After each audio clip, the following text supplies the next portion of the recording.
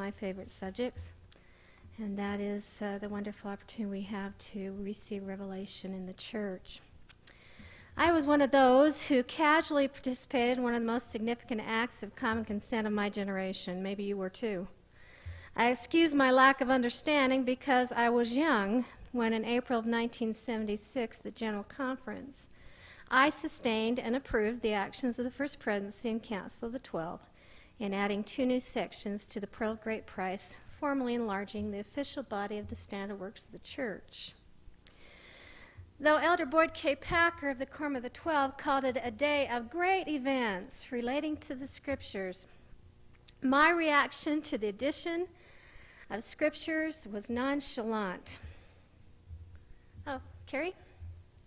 How come we don't? Oh.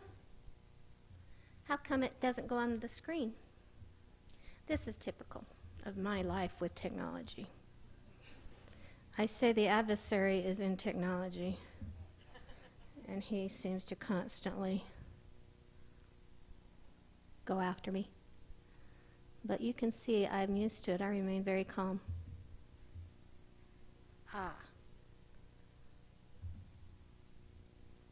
Nothing? It was a great PowerPoint. It's on here.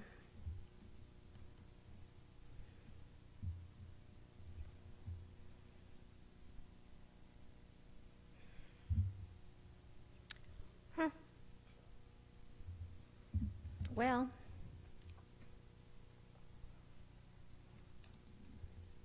now you've taken off the other.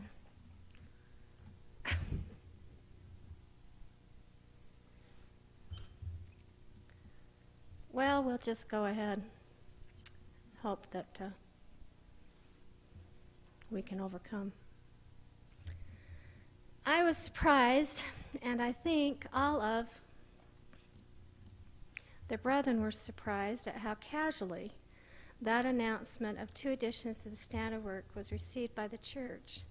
But President Packer said, "We will live to sense the significance of it. Someday, we will tell our grandchildren and our great-grandchildren about the wonderful opportunity we had to..." Hi. Oh.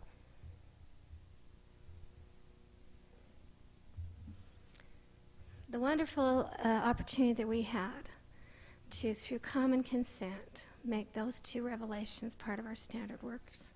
And President Packer said we were recorded in our diaries that we were on the earth, and we remember when that took place. My paper will seek to attach the proper significance to the inclusion of Joseph F. Smith's vision of the redemption of the dead in the standard works. Today, more is known about how this scriptural passage came to be than what is known about probably any other section found in the Doctrine and Covenants. Most Latter-day Saints are aware of the events surrounding President Joseph F. Smith when he received this revelation.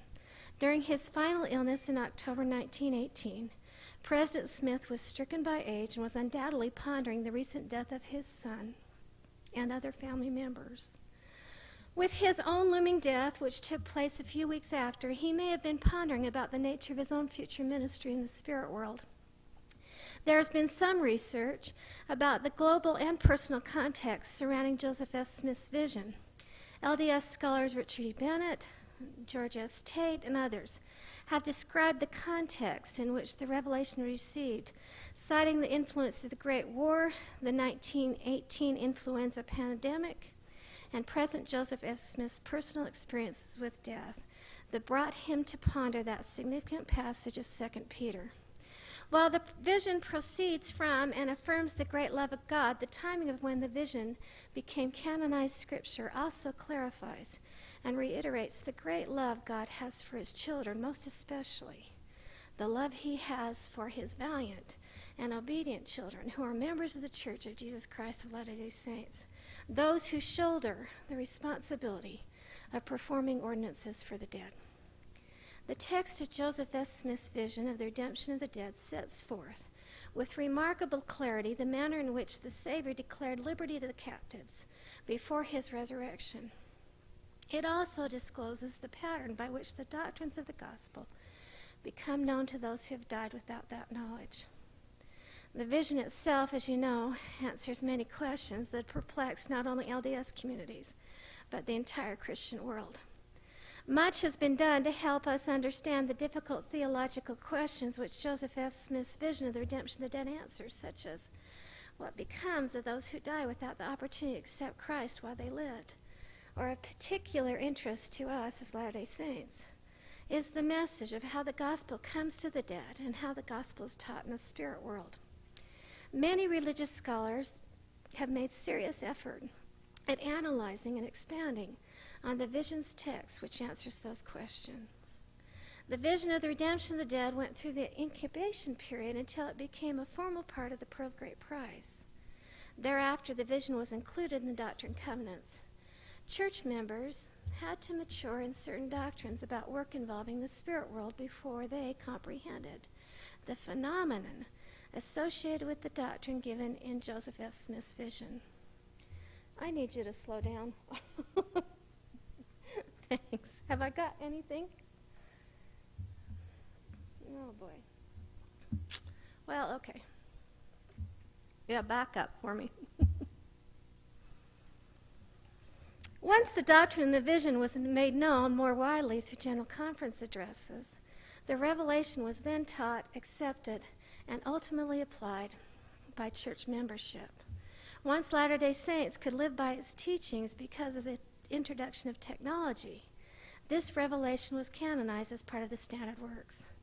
The research provided in this paper is a thorough study of the historical process that brought this doctrinal statement out of obscurity and into the realms of modern Mormon scripture. This study centers on the use of the vision by general authorities in General Conference, exploring who quoted the text, the context of the use, and the interpretation of doctrinal insights that they shared. Section 138 of the Doctrine and Covenants now serves as one of the foundational documents for the current practices and doctrines of the temple ordinances for the Church of Jesus Christ of Latter-day Saints. With this in mind, it is important to understand the process that took place from the announcement of the vision in 1918 to the canonization in 1976, and the use of the canonized version by general authorities as part of the standard works thereafter. I will explore the factors that led to the ultimate canonization and will hypothesize why 1976 became the watershed year for the vision to become Scripture, making this revelation Scripture before this time would have caused great hardship on us as Latter-day Saints. Why? Because we lacked the technology and the ability to accomplish the necessary family history work to make ordinances possible on a larger scale. Joseph F. Smith never shared his vision nor described it in General Conference of what he had seen. In October 1918, most Latter-day Saints did not expect to see their prophet at General Conference, since he had been undergoing a siege of very serious illness for the last 5 months. At the time, Joseph F. Smith was too ill to speak very long. However, it appears that President Smith had every intention of sharing his vision at a future time when he was more capable of standing before a congregation. He said, quote, "I shall postpone until some future time, the Lord being willing, my attempt to tell you some of the things that are in my mind and that dwell in my heart. I have not lived alone these last 5 months.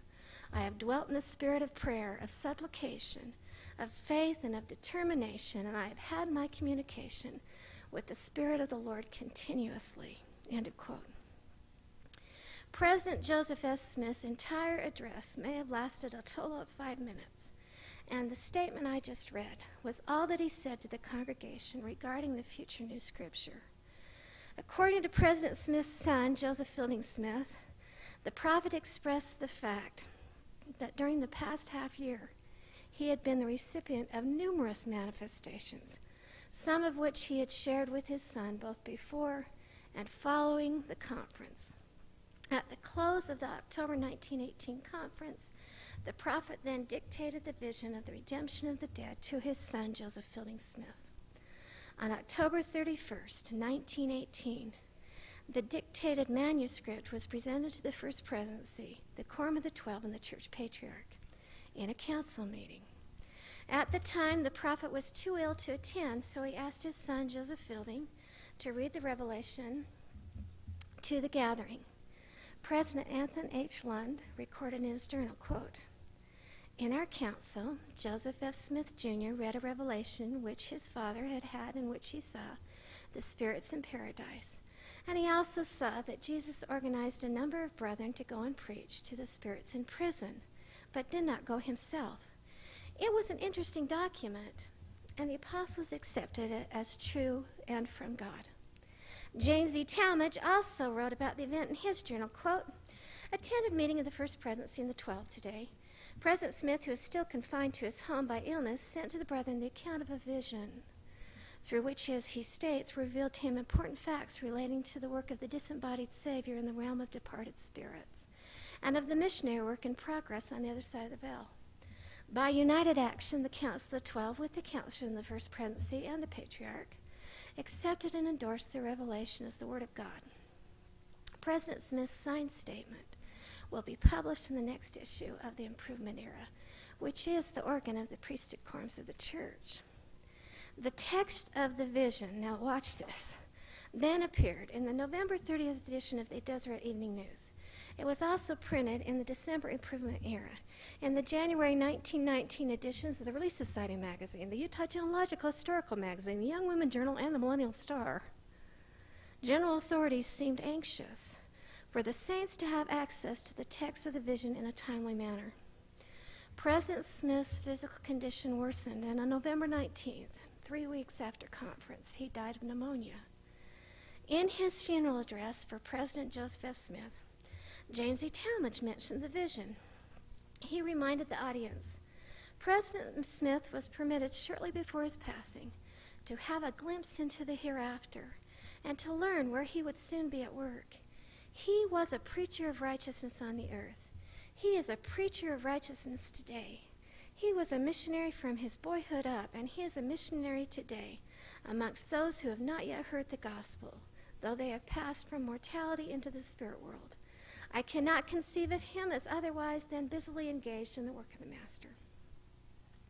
With such importance being placed on the vision during the last few weeks of Joseph S. Smith's life and at his funeral, you have to wonder why the vision drifted into obscurity over the next 27 years.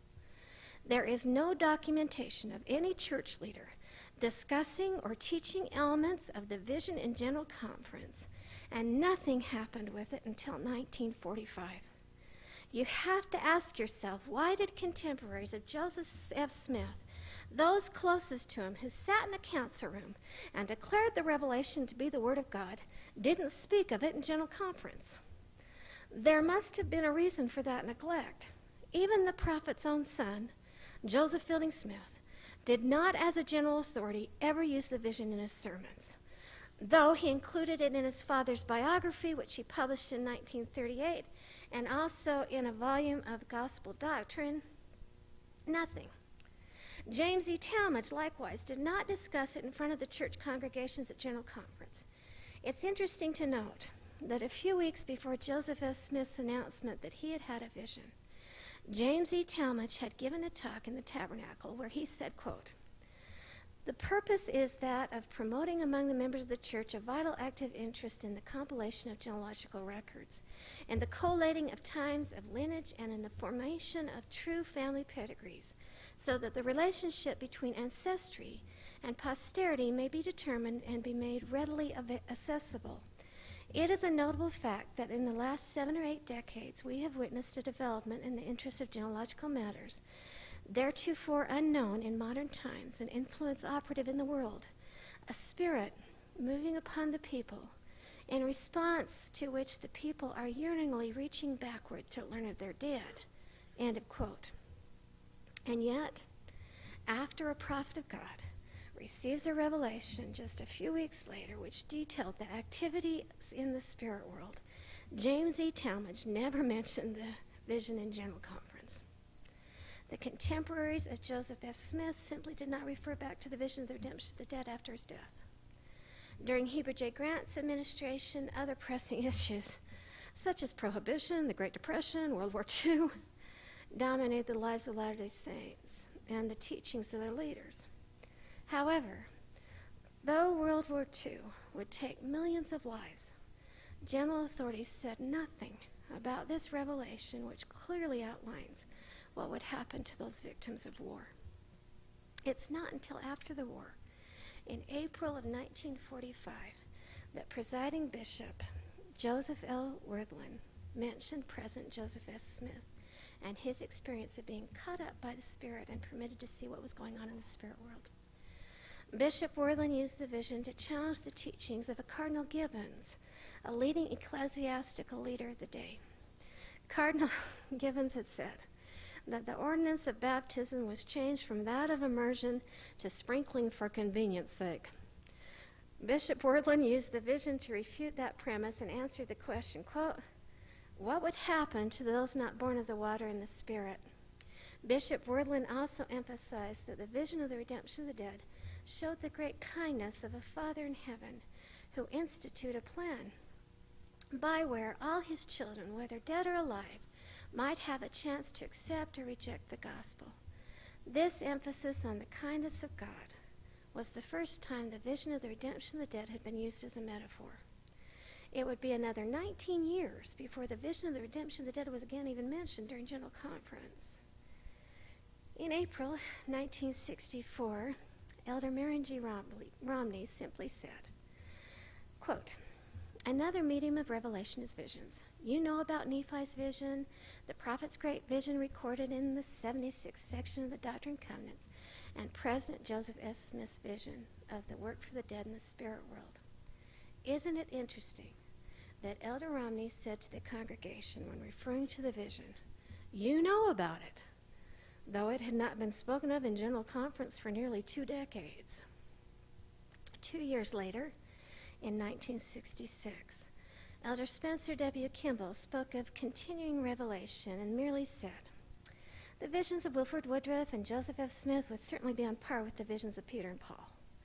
Elder Kimball then declared that the vision of the redemption of the dead was, quote, 'the most comprehensive example of continuous revelation available to Latter-day Saints.' In these 3 addresses, the vision is mentioned, but there's no use of the text of the revelation itself.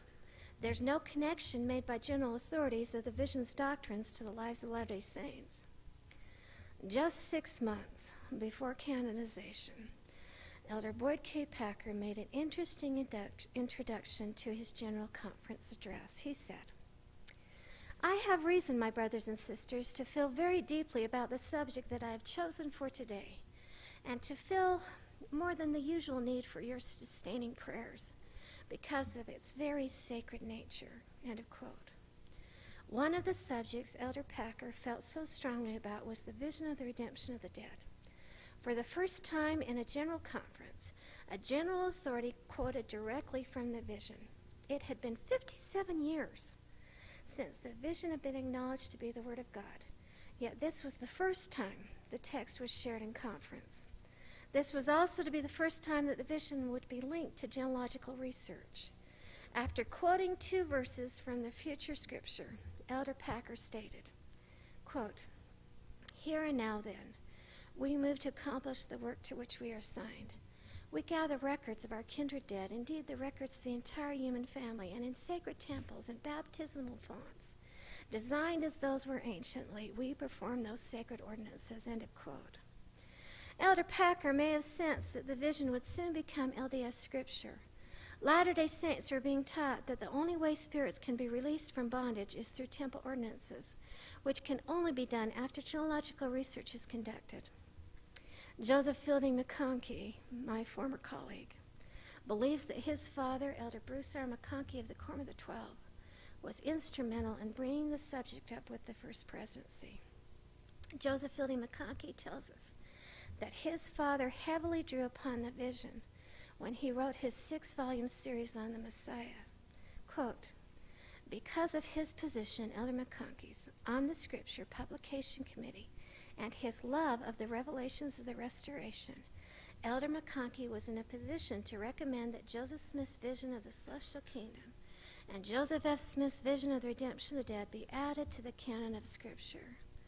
At the time, Elder McConkie had also desired to add other historical manuscripts to the canon, including, watch this, the Wentworth Letter, the Lectures on Faith back in, the Doctrinal Exposition of the First Presidency on the Father and Son, issued in 1916, the King Follett Discourse, and a similar discourse given by the prophet Joseph in the grove at Nauvoo in June of 1844. The fact that the vision of the redemption of the dead and Joseph Smith's vision of the celestial kingdom were the two documents that became Scripture while the other manuscripts were not gives those two even more significance in the importance of Latter-day Saint doctrine. Additionally, President Kimball's son, Edward, also discloses that his dad had long wished for official recognition of those two revelations dealing with the fate of the dead because of the added significance to genealogical work. There is no doubt that President Kimball, as the prophet, acted upon the urgency he felt that these two visions be included in the standard works. There was also non-church stimuli at the time that surrounded the concept of life after death. You'll remember Alex Haley's book on Roots, published in 1975, and then the dramatization of one of the first TV miniseries. In January of 1977, there was great interest in family history nationally. There was what was called by the media a genealogy mania sweeping the nation, and the church certainly had enhanced the reason that this surge of genealogy was taking place. Bicentennial celebrations in 1976, where many local histories appeared and there was abundance of national pride, may have also primed the acceptance of this vision of Scripture.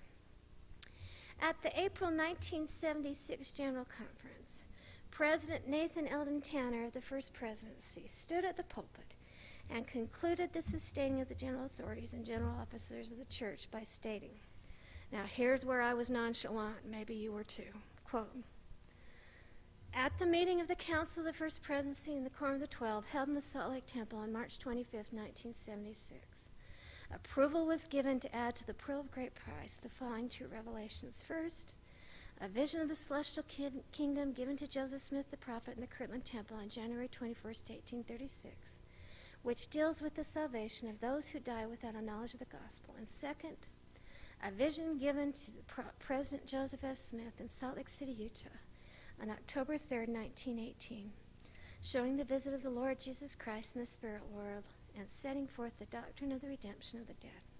It is proposed that we sustain and approve this action and adopt these revelations as part of the standard works of the Church of Jesus Christ of Latter-day Saints. Because the congregation voted affirmatively, these two visions were immediately added to the pearl of great price. In that action, the pearl of great price received its first edition since its acceptance as a standard work in 1880. 5 years later, those visions were transferred to the new 1981 edition of the Doctrine and Covenants of sections 137 and 138, where they are today. Church administration followed the pattern of canonization of Doctrine and Covenants 87 that had also been part of the pearl of great price before it was moved to the Doctrine and Covenants. In the text of section 138, no changes were made between the pearl of great price version and the version included. Both sections 137 and 138 shed light on the salvation of the dead, so their addition to scriptural canon was timely, coming in the era of unprecedented temple building activity. Elder McConkie noted the timeliness of the canonization of section 138 with temple work. In the August 1976 ensign, he related, quote, "It is significant that the two revelations which the brethren chose at this time to add to the canon of Scripture both deal with the great and wondrous concept known and understood only by the Latter-day Saints, the doctrine of salvation for the dead. With the dedication of the recent temples in Ogden, Provo, and Washington, D.C., with the complete remodeling of the Mesa, St. George, and Hawaii temples, and with building of new temples in Japan, Brazil, Mexico, and Seattle, this basic Christian doctrine, which shows the love of a gracious Father for all his children, is receiving an emphasis never before known. As the vision became Scripture, most Latter-day Saints little understood that it would promote temple and genealogical work as never before. It appears that one of the reasons the revelation had not been canonized before had to do with the inability of Latter-day Saints to do genealogical work with only limited technology before 1976. After revelation was accepted and binding on us, ways for us to fulfill our obligation to save the dead was outlined in the vision of the redemption of the dead were opened. General authorities began to use Section 138 on a more regular basis. In April of 1981, Elder Roy Denji Derrick of the 70 extensively reviewed what Joseph F. Smith saw in the spirit world. He quoted verses 11, 12, 14, 18, 20, 30 through 32, and 57 through 59. Never before had a general authority been so comprehensive in quoting verses from the vision. At the end of his talk, Elder Derrick very clearly outlined how the scripture had become binding, associating the scripture with finding names, building temples, and performing ordinances. He said, quote, "One of the major missions of the church is to uniquely identify these individuals who have died and perform the necessary saving ordinances in their behalf, for they cannot do it for themselves. Once these ordinances are performed, if the individual accepts the gospel in the great world of spirits, then this work will be effective. The process of doing family history research in order to produce the needed data was being taught by general authorities. Other apostles have since talked of this responsibility, but have also suggested that joy would come from fulfilling the duty to serve for the dead. President Thomas S. Monson, then of the First Presidency in October 1992, instructed, quote, "Through our efforts in their behalf, their chains of bondage will fall from them, and the darkness surrounding them will clear away, that light may shine upon them, and they shall hear in the spirit world of the work that has been done for them by their children here, and will rejoice with you in your performance of these duties." Brothers and sisters, it was about this same time that I had the opportunity to do sealings in the temple. As I was sealing my great-grandmother, and my heart just went out to her. She lived to be 81 years old, and I found her in a workhouse. She had been a widow for more than 60 years. She had outlived all of her children. And I had the great opportunity to seal her to her husband that she'd been without mortality for so long. And the sealer said to me, "Don't you know that when you start to look for someone here, it's almost like a referral goes out there,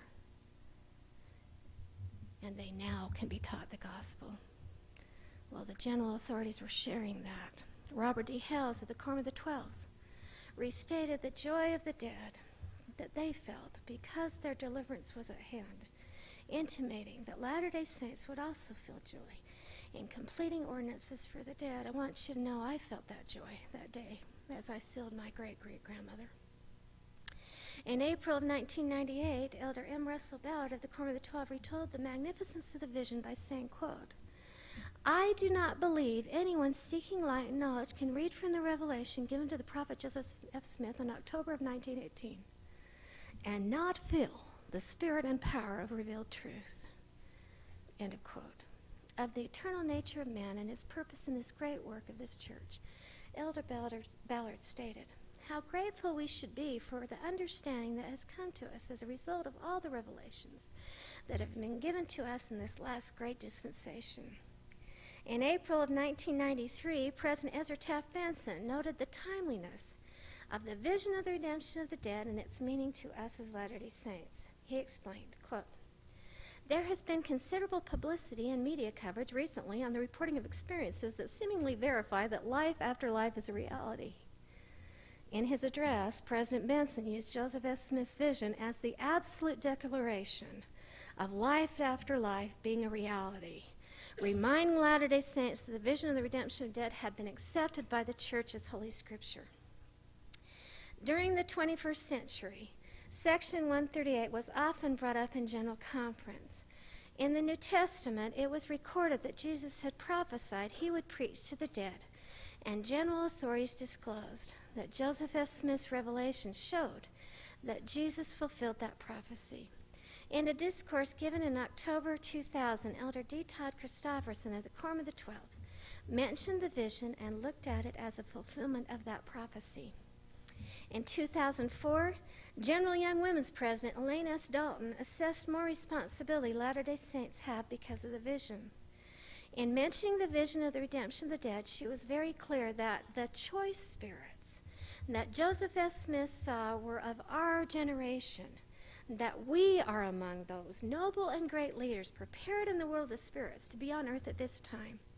She suggested that Latter-day Saints received their first lessons in the world of spirits and were prepared to come forth in due time of the Lord to labor in his vineyard for the salvation of the souls of men.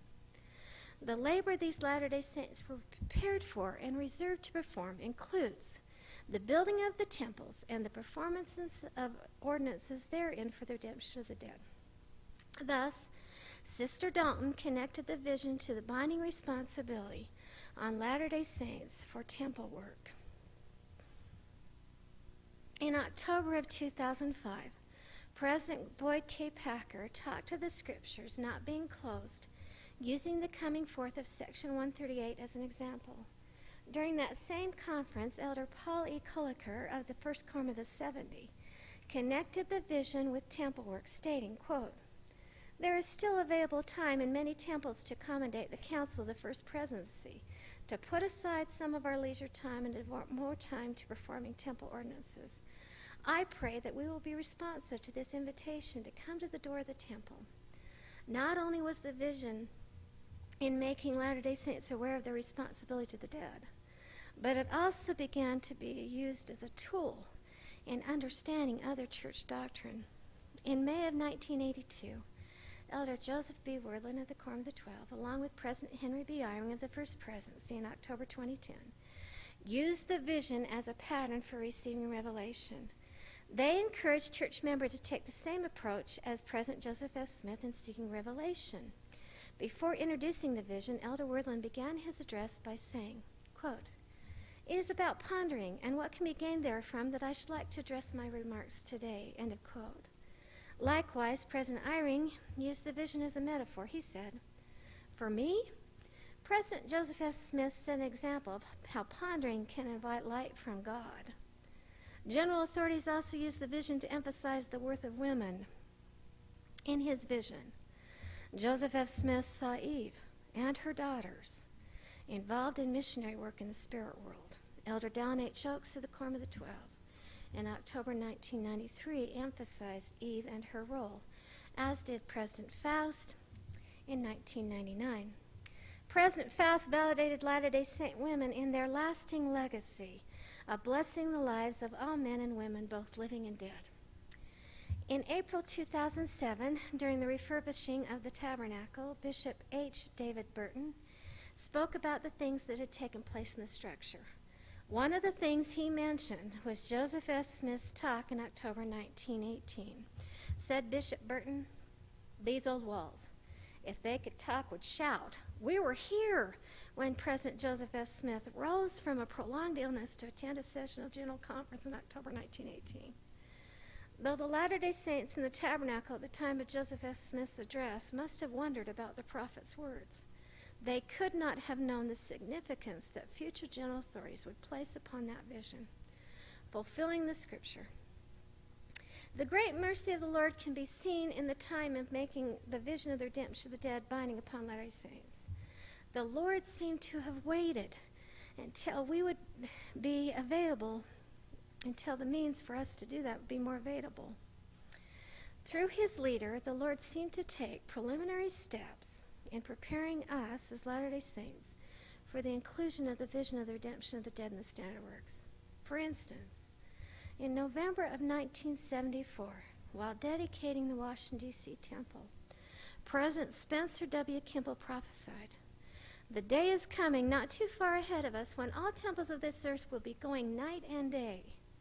In his October 1975 conference address, Elder Boyd K. Packer stated that President Kimball's prophecy represented, quote, "our signal that the great work necessary to sustain the temples must be moved forward, end quote. He assessed.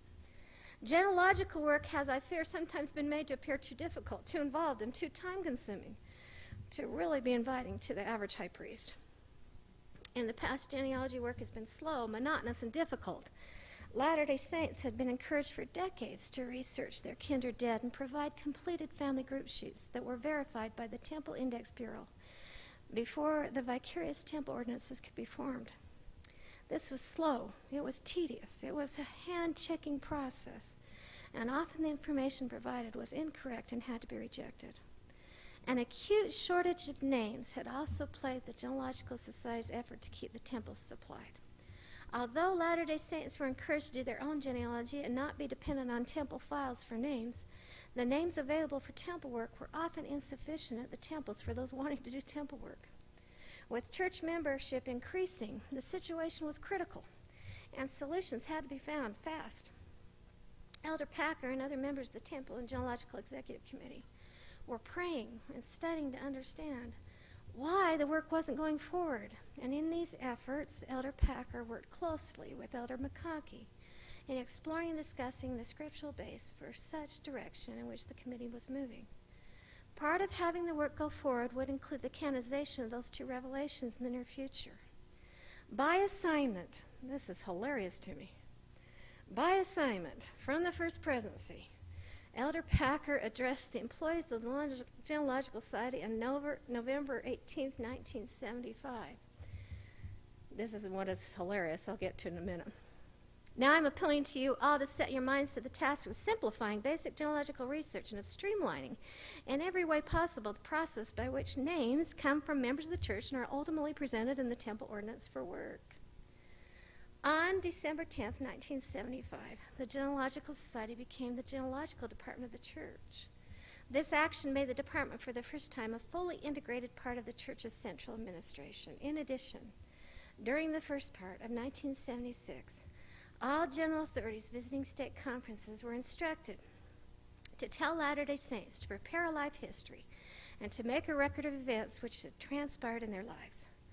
With the preliminary measures listed that I just listed, they paved the way. The announcement of those two revelations to become Scripture was significant in moving the work ahead. Immediately after the vision was canonized, major strides were made in simplifying genealogy. In 1976, the year the vision became Scripture, the Genealogical Department adopted for the first time long-range goals. Before this implementation, long-range goal planning had been informal. The plan that was presented and cleared by the First Presidency included the creation of multiple automated data files and the widespread distribution of genealogical information through personal computers. The First Presidency envisioned that these goals would return the responsibility of finding names to the members with whom the responsibility had resided, even from 1927. The goals anticipated the major accomplishments of the next 2 decades. Elder Richard G. Clark said the decision would revolutionize family history work. He hoped to make family history work easy and for anyone who would try. This would propel the church into a new era of family history activity. This is, I hope, the part that I thought was funny. Lucille Tate, Elder Packer's biographer, also comments on the measures that were immediately taken after the vision became Scripture to make family history work easier. In 1977, the Temple and Genealogy Executive Committee was chaired by Elder Howard W. Hunter and Elders Boyd K. Packer and Marvin J. Ashton, and other members of the 70. By April 1st of that year, they had gained approval from the First Presidency for long-range goals that would move a church and a people nearer to what the Lord expected of them in redeeming their dead. The Genealogical Department was tooling up to enter the age of computers, and in order to become conversant, here's what I thought was funny. Elder Packer was sent to a 1-week crash course at IBM in San Jose. By assignment from the committee, Elder Packer, in a talk titled That They May Be Redeemed, after he'd been to IBM, said, "Billions have lived, and we are to redeem all of them. Overwhelming? Not quite. He'd been to IBM. For we are the sons and daughters of God. He has told us that he would give no commandments unto the children of men, save he shall prepare a way for them that they may accomplish the thing which he commandeth them. Up to that point of the vision becoming Scripture, the way had not been secured for the majority of Latter-day Saints to perform the work. After the two visions became Scripture, the way was open. In 1977, Elder Packer summed up the process as follows, quote, "It is as though someone knew we would be traveling that way, and we find provision, inventions set along the way, waiting for us to take them up, and we see the invisible hand of the Almighty providing for us."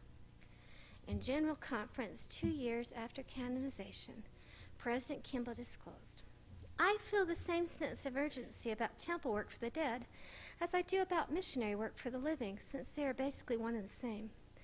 We are introducing a church-wide program of extracting names from geological records. In this same talk, President Kimball was clear that new technology had been made available to mankind. Why? To help us accomplish the Lord's purposes at a much faster pace with much greater accuracy than ever before." President Kimball continued, "December 1978 marks the end of the current four-generation programs for individuals and the beginning of a new four-generation program for families. Now we come to a very significant idea associated with this thrust, as has been announced. Original research beyond the four-generation level will be accepted, but will no longer be required of individual members of the church. Instead, the church feels the responsibility to begin a massive record gathering and extraction program in order to prepare names for temple work. By using computers, temples will be able to record their own information, and rather than sending tons of paper back to Salt Lake, they will send a concise, computerized record of all their work. Consequently, our indexes will be made easier to compile. The computer would become the indispensable tool in geological research, allowing Latter-day Saints to fulfill their responsibility that general authorities had linked to Section 138. The key objective of the Geological Department was to streamline and simplify. Results of this streamlining and simplification were evident in a short time. Branch libraries were computerized in 1975, and by March 1976, films circulated numbered 22,000, which was a 45% increase. From March 1975, the Family History Library in Salt Lake was flooded with an average of 3,500 visitors a day during the summer of 1977. That was up from a high of 2,000 per day the previous year. In 1977, the stake record extraction program was introduced, and the program was called phenomenally successful. In 1981, just 5 years after the vision was canonized, the International Geological Index, or IGA, was published. Members could now submit single entry forms with individual names without having to wait until the individual could be linked to a family. The IGI grew substantially with each edition, expanding from 34 million names in 75, 81 million in 81, 108 million in 84, 147 million in 88, and 187 million in 92. That was an increase of 9 million names each year. The church news referred to the widespread interest as an international genealogical mania. The vision of the redemption of the dead has become central to the theology of Latter-day Saints. It confirms and expands earlier prophetic insights concerning the work for the dead, and it introduces doctrinal truths that were unknown before October 1918 and were not fully instituted before 1976. As religious scholar Trevor R. Anderson describes, quote, "Latter-day Saints view the words of the prophets and apostles as words of God, and canonized scripture still stands on a higher plane. Canonization of a revelation or vision validates its authority, prominence, and doctrinal power. By being canonized, this 1918 vision was elevated from obscure church history to central core doctrine," end of quote. Since canonization, Doctrine and Covenants 138 has been linked by general authorities to temple, genealogy, and family history work. Section 138 is now a major part of the church doctrine, and Section 138's teachings on temple work has now become the basis of what church leadership teaches about the salvation of the dead. The process by which Joseph F. Smith's vision of the redemption of the dead becoming part of the Doctrine and Covenants serves as an example of how Revelation becomes canonized. Not until Latter-day Saints were capable of fulfilling their responsibility to the dead did the revelation become binding. Over time, church leaders have taught about the significance of Section 138, and Latter-day Saints have lived by this doctrine in stages. Practices such as building temples and performing saving ordinances for the living and the dead demonstrate that the doctrines associated with the vision that were first considered authoritatively by the leadership of the church in 1918 are now binding. The remarkable process of bringing this vision to Scripture is worthy of sharing with our grandchildren and our great-grandchildren. Now that way has been made possible for the work of the salvation of the dead to be accomplished. This doctrinal foundation will yet provide the way, as Elder Boyd K. Packer has expressed, for thousands of temples, and we can redeem our dead by thousands and by tens of thousands and millions and billions and tens of billions. We have not yet moved to the edge of the light. End of quote. Brothers and sisters, it is my testimony that we live in a wonderful age, even the age of revelation, that Joseph F. Smith's revelation on the redemption of the dead was true, that he was a prophet of God, just as we receive revelation now, today, from a wonderful prophet, even Thomas S. Monson. I'm so grateful to be in a church, to be in the gospel, where the Lord reveals and where we can then accomplish his great work upon the earth. And of this I bear testimony. In the name of Jesus Christ, amen.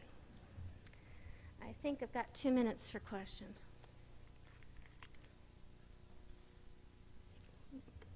Why didn't my PowerPoint work? I don't know. Yeah. You know what? If you'll email me, I'll send it to you. I'm just mjw5@byu.edu. Just my initials and then 5. You bet. mjw5@byu.edu.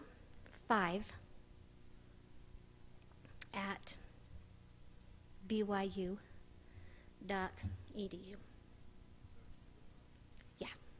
Yeah. Yes.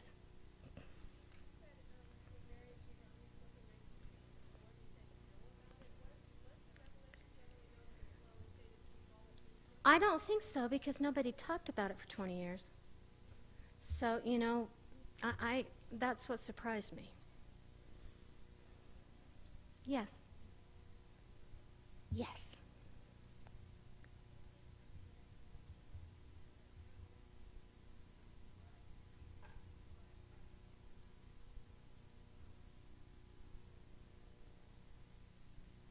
I didn't quite hear the end of it. I think you were saying in comparison to the revelation about all worthy males receiving the priesthood. The preparation, yeah. Yeah. Without a doubt. I actually did a study on that and looked at the preparation, especially with President Kimball. Absolutely, you see the same thing. Yeah.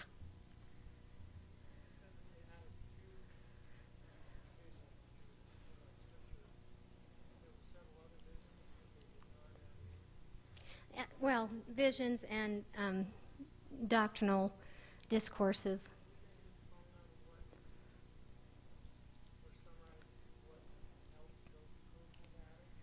You know, the Wentworth Letter, the Lectures on Faith, King Follett.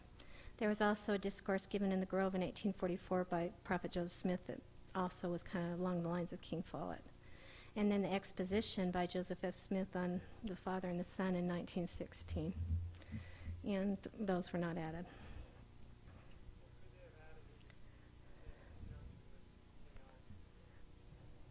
Oh. Well, that's a good question. That's a good question. I think the two that they put in are really the lodestars of work in the spirit world. And I think that's why they ended up there. You had other ones by Joseph F. Smith. There's a great one where he talks about, what will men and women be doing in the spirit world? Well, men will be teaching men and women will be teaching women. And that was a tiny little vision he had, but Vision of the Redemption of the Dead was so much more comprehensive that that's the one they included. Yes? I had no idea about the history of 138, but my husband passed away 3 years ago, and I fasted and prayed, where did he go, what is he doing? And I was told, it just said go to 138. Wow. So I read that, especially the last, 56, 57, on down. It just said, that's what your husband is doing. Yeah. And I thought it was always part of the doctor's husband. I'm so glad to hear your history, because Thank it you. really means a lot to me. Thank you. It's two interesting things maybe I could add to what she just said. And one, brothers and sisters, is it's interesting as Joseph F. Smith is listing who he sees in the spirit world, he misses somebody. You know who he misses? He misses Lorenzo. And I've always thought maybe when you die you do get a little break for a little while. Maybe they don't put you right on a mission. I could be wrong, but...